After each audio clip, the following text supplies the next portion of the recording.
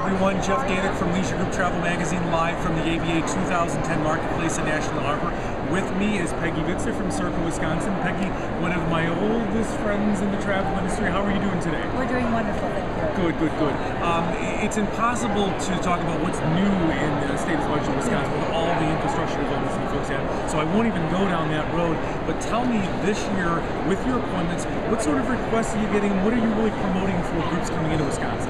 You know, Jeff, interestingly, we have a program called Europe Wisconsin Style that we created in 2002. And it has been going through different phases where it's very popular, then it slows down. However, this year at ABA, it is extremely popular, which is very interesting. We also see a real large number of tourists going back to the mystery tours and not doing just the 2 or 3 day mystery tours. They're looking at 5 and 6 day mystery tours. We're also seeing them telling us that they have younger markets. They kind of reorganized at how they're marketing, and now their clientele is the real 55 to 75, but a young 75. And you've re-engineered your programs to appeal to that younger traveler?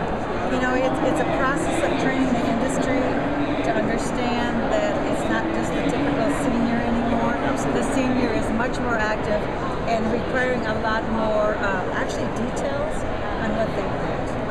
And Circle Wisconsin, how many members do you have? We're about 155 this year. We've had a real growth in the last 6 weeks of about 31, 32 members that have just come aboard that have never been involved in the group market before. These are CVBs, hotels, attractions? Correct. All of the above. Wonderful. Okay. And how do folks get more information about what you guys are doing? They can go to our website at circlewisconsin.com. Great. Thank you so much, Maggie. Thank you, Jeff. Bye-bye.